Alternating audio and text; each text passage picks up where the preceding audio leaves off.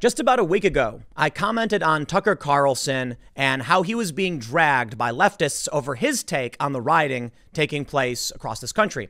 He was criticizing celebrities for paying the bail for protesters and rioters.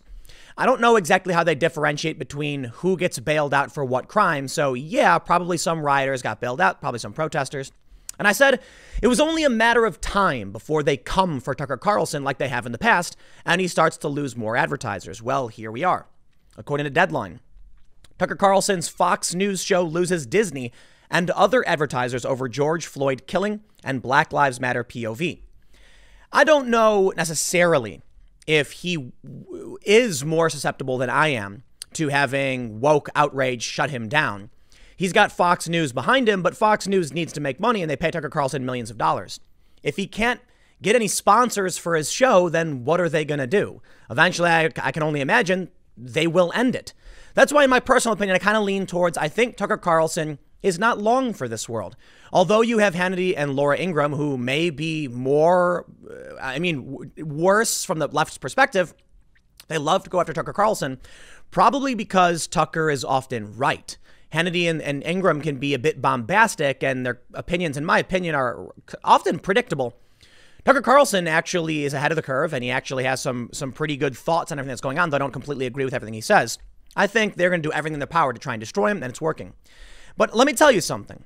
The culture revolution and the banning of ideas isn't just about Tucker. He's just a big target because he is principal opposition for these lunatics. As am I, so I can only assume at a certain point they'll come for me as well. And they've probably been trying. They'll probably make fake recordings and fake tweets and stuff like that and do what they normally do. But they're also coming for, have you guessed it yet? Paw Patrol, apparently. Because Paw Patrol depicts a dog who happens to be a cop. And that can't be allowed because pro-police propaganda must be shut down. Now, I know these are kind of different stories, but they're a little similar. The reason I bring them up is it's not really about Tucker Carlson. It's about shutting down dissent. Tucker is in the front of the line because not only is he a dissenting voice showing an alternative picture of what's going on, but he directly opposes them. So they got to get rid of him first by any means necessary. I wouldn't be surprised if Fox does, but Fox does have Fox Nation, which is a subscription-based service, which perhaps can make sure Tucker survives. Because Tucker, I believe, is now their most popular show. They don't want to lose that. They would lose a lot of their subscribers. One thing we've seen, however, and we'll get to this story. We saw that General What's-His-Face come out and apologize for being in that photo with Trump. I tell you what, man, ranks are forming. People are starting to hedge their bets. Which side are you on and who do you think will win? I present to you the culture war wager. I've brought it up before, but before I read this, let me just tell it to you again. If you are on the left and the left wins, you're fine. If you are on the right and the left wins, you are in serious trouble. If you are on the right and the right wins, you're fine. And if you are on the left and the right wins, you are fine. I hope I got that right. Anyway, the point is, if you map out the quadrants, if you do a graph of where you are most likely to be safe, it's to be a leftist. Why? Well, if civil libertarians win, you're still allowed to be a leftist. If the left wins and you're a leftist, you're fine. But if you're conservative and the conservatives win, you're fine. If you're conservative and the left wins, they come for you and they will destroy you. So now we are seeing many, many people rush to apologize, to bend the knee, and quite literally wash the feet of these activists. Well, I'm not going to do it, whatever. Tucker might get banned, I might get banned, whatever, man. If it happens, it happens. If you don't stand up for what you believe in, you deserve what happens to you. So if the good people of this country refuse to speak up and say anything, they refuse to stand up and fight for what they believe in, well, then their rights will be erased, and it's what they've earned. You can't just assume you will always be free and everything will be given to you. No, you have to defend it. Let's read this story from Deadline. Updated with an ABC statement, they say Tucker Carlson may have one of the most watched shows on cable news, but the Fox News Channel host is losing advertisers again. Whereas in 2018, over 20 companies yanked their ads after Tucker Carlson obtusely proclaimed that the undocumented made America poorer and dirtier and more divided. This time, the exits are over the host's stance on the death of George Floyd and the nationwide protests that followed against police violence and racism. Both Disney and T-Mobile have cut ties with the primetime Tucker Carlson tonight over the host's polarizing point of view on the Black Lives Matter movement and the desire for justice and equality in America many of its members advocate. Along with Papa John's and Smile Direct Club, the media giant and the telecommunications brand faced a backlash in recent days for their association with Carlson and his belief that the well-attended protests were Black Lives Matter riots. Many of them were peaceful protests. Many of the peaceful protesters staged rather cool events. I say cool as in like they showed up, they did this big performative thing. Many people got on their, laid on their stomach, put their hands behind their back, chanted, and they left. And I don't care if you don't like the ideology, because I'm certainly critical of it. I'm absolutely supportive of the right of Americans to protest. And that's something I think needs to be defended at all costs. The unfortunate reality is that it presents people like me, civil libertarians, with a disadvantage, that we're willing to grant the violent authoritarians the right to speak because we believe in free expression. They won't do the same. So in the end, you have these protesters that go out and do a fine protest, speaking up for what they believe in, many peaceful ones, and that's fine, even though they are flaunting COVID-19. And therein lies the serious conundrum. I support the right of people to protest the lockdown. I support the right of the people to protest for Black Lives Matter. But a lot of the activists and high-profile personalities supporting Black Lives Matter did not extend the same rights to those who wanted to protest the lockdown. Take a look at CNN, for instance. They were just absolutely smearing peaceful protesters until it was their ideology. And that's what's dangerous. I believe in equality under the law. They don't. So that's what you'll get. And as they start to gain ground, anyone who dare oppose them will be stripped of their rights to free speech. And all that really matters is, look, polls have come out showing that approval for Black Lives Matter is skyrocketing among the entire country. Net unfavorability is in the 30%, depending on which poll you look at.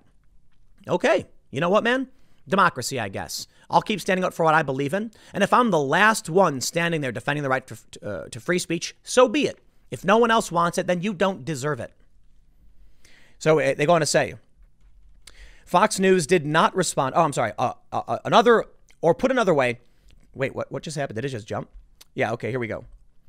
Or put another way, putting money in Rupert Murdoch's corporate pocket was not a branding position Disney or T-Mobile wanted to be in at this moment in America. Fox News did not respond to requests for comment tonight on the ad exits. While having run ads about 29 times this year on the much-watched Fox News channel, Disney also did not respond to a request for comment on the issue. However, sources tell Deadline that the ads for ABC shows on Tucker Carlson were placed in error by third parties. The ads will not be running anymore, with no more placements by the Bob Chapek-led House of Mouse expected on Carlson anytime soon. They say, update. The ABC advertisements were placed on the show without our knowledge by third-party media buyers who were unaware that we do not advertise on the show. And they have now been notified not to place any further ads, according to an ABC spokesperson. We also realize that now more than ever is the time for all of us to further strengthen our commitment to diversity and inclusion everywhere. CEO Chapek, along with Executive Chairman Bob Iger and SVP and Chief Diversity Officer Latondra Newton, told Disney staff in a May 30 note, 5 days after Floyd was killed in the street by we get it. I love how they just keep always doing that. We know what's going on, man. We intend to keep the conversation going, not just today, but for as long as it takes to bring about real change. That's a stark contrast, to put it mildly, to Carlson's earlier encapsulations of the past 2 weeks in America. Last week, the host told his primarily conservative audience that they weren't required to be upset about Floyd's Memorial Day death in broad daylight on the street by cops. This is the same host who last summer pronounced white supremacy a hoax that should be put on the conspiracy theory shelf.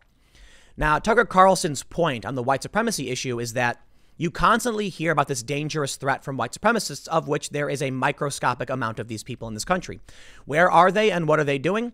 There have been a few high-profile incidents, and I think Tucker Carlson would be wise to plan his words better.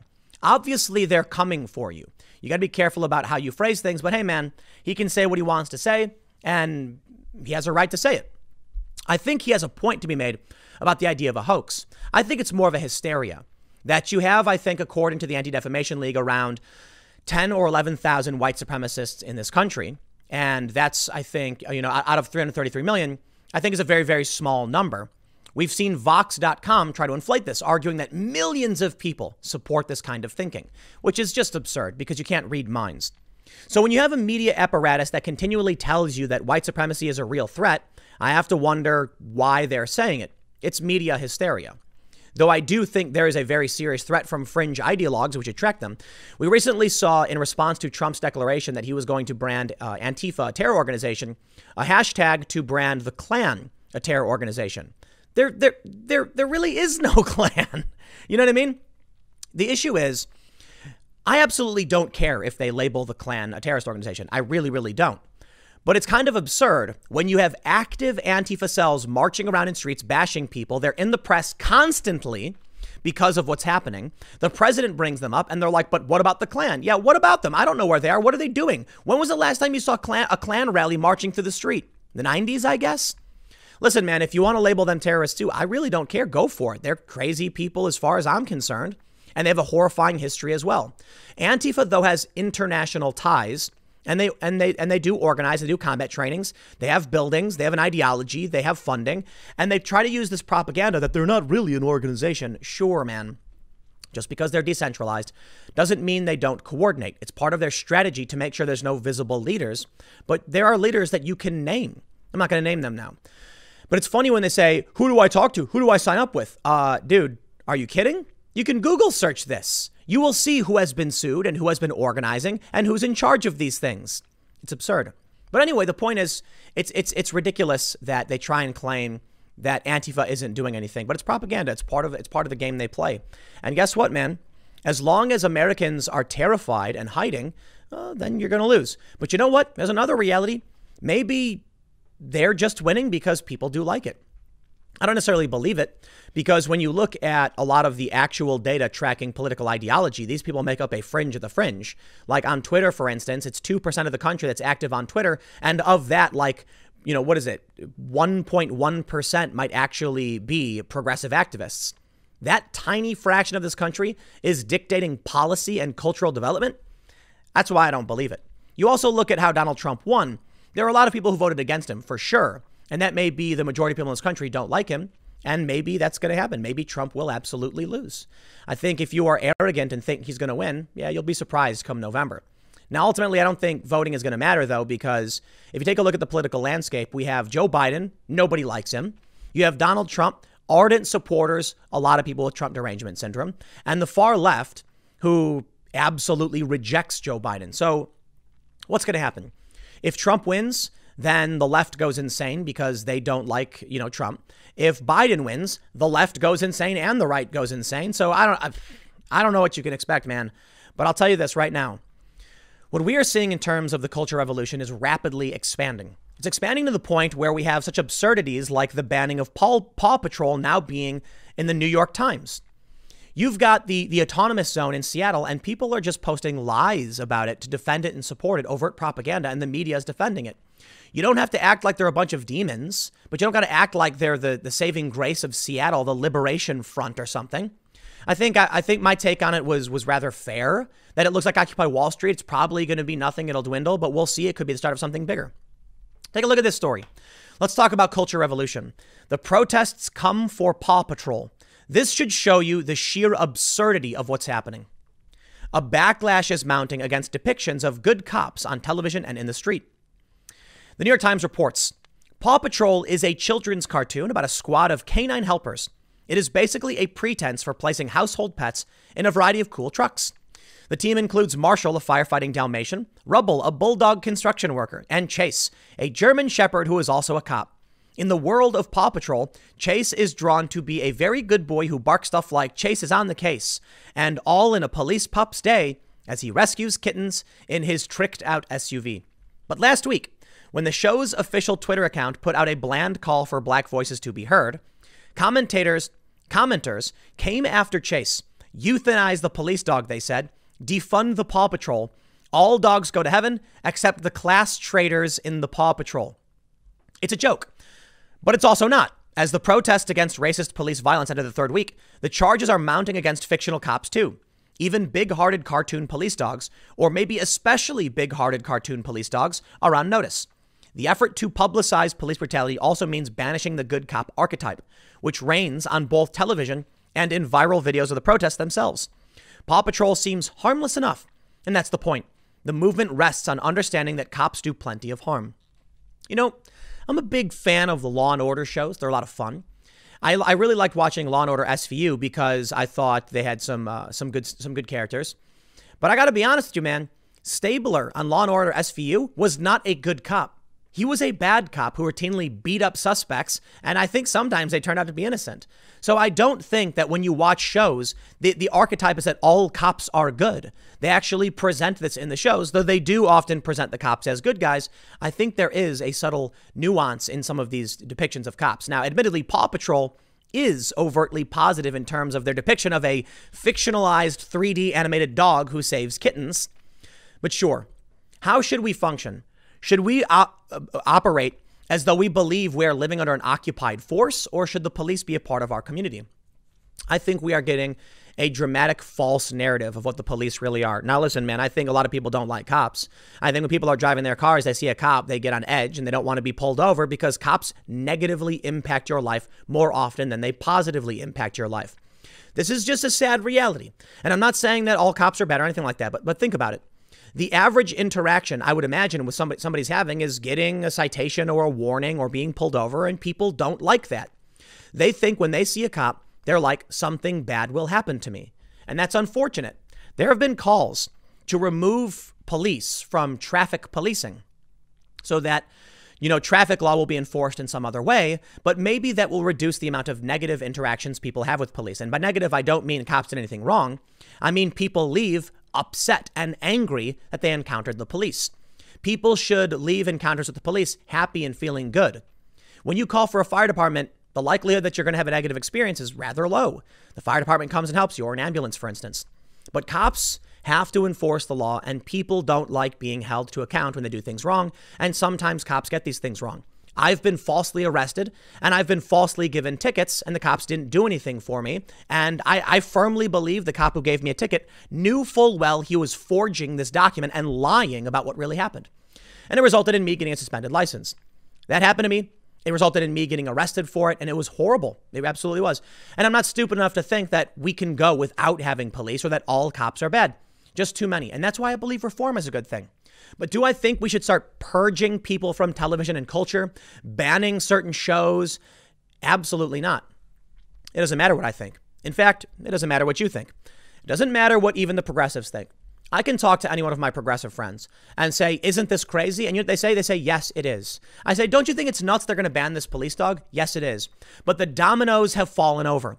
There is now a view inside the minds of the people working these companies that they must do this or else. It's a snowball. It's an avalanche. It's an absolute avalanche. And as this falls, certainly the snowflakes don't blame themselves for it. And they say, I never wanted this. It doesn't matter. You all piled up, and now the snowball is rolling down the hill, and it's getting bigger, and it's moving faster and faster. And at a certain point, there's nothing you can do about it. Because if you turn on the mob, they'll turn on you. So what's going to happen? Well, Tucker Carlson's first in line for obvious reasons. He opposes them. He presents an alternate worldview, and they don't like that. Tucker's going to have to go. Shortly after, you're going to start seeing a purge of a lot of personalities on YouTube, of which I am included. Eventually, they will say free thinkers like Tim or contrarians like Tim won't be allowed to present their opinions and tell us what's going on. Yeah, it's only a matter of time. And most people, I'd imagine, are just sitting around saying, well, I'm going to take care of me and my own. And then the crazies take over. The best example of what's happening and the best warning is the Chaz, the Capitol Hill Autonomous Zone. Apparently, some guy has taken over because he's got a group of people who follow him, a crew. They've declared on camera that they're the police now. They're doing exactly what you'd expect police to do. And people have shown up with guns, but don't worry, they're there for your safety. That's actually what they said in the video. It's kind of hilarious how instead of creating an autonomous zone with no leaders and no cops, they just created a parallel society that does the exact same things. What I find funny is that during Occupy Wall Street, they had the same problem. And I was talking to some of the organizers, and they said they think the problem is that everyone, including themselves, have only ever known this way of life. And so they don't know how to deal with these problems in any other way. So when problems arise, the natural tendency is to default to a policing system. Sure, fine, whatever. Well, maybe you should come up with a strategy for how you run these things before you implement them. Otherwise, a, quote, warlord will take over. That's what they're going to do. If they succeed in their culture revolution and purge and outright uprising to institute their proletariat revolution or racial justice, they may destroy all of our institutions. Things may fall apart. The law may break. Policing may collapse. And it will take only a couple of days before the exact same system emerges. Only this time it will be completely disorganized and there will be no justice. Right now we're seeing in the Chaz, this guy's walking up and just saying, stop or else, and then assaulting somebody. And no one can stop him. And that's what you can expect with lawlessness. They'll disband the police and say, we need to reimagine this. Well, I can tell you what's going to happen. I think the best bet is to get out of the cities. And you know what's funny about it? It's happening. Mortgage demand is up 13%. People are fleeing New York, Chicago, and San Francisco, probably Los Angeles too. Why? Because if there's no police and you're in a city and someone comes to your door and they say, what's yours is mine, what can you do about it? Nothing. There's no law and no one can stop them. At least if you're in the middle of nowhere, it's harder for them to get to your house and single you out, and maybe you'll be armed to protect yourself.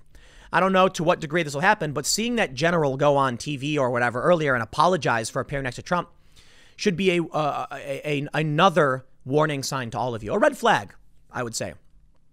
Why would this person draw that line? Why would all of these former generals come out and condemn Trump? Maybe it's because they're trying to hedge their bets that Trump loses or something bad happens, and they don't want to be the target of the outrage mob that comes with pitchforks. Well, that's because they're pathetic. Whatever. I mean, maybe they're right. They can criticize Trump. That's fine. But stand up for what you believe in. Otherwise, why would anyone follow you? I'll leave it there. Next segment's coming up at 4 p.m. at timcast.net, and I will see you all then.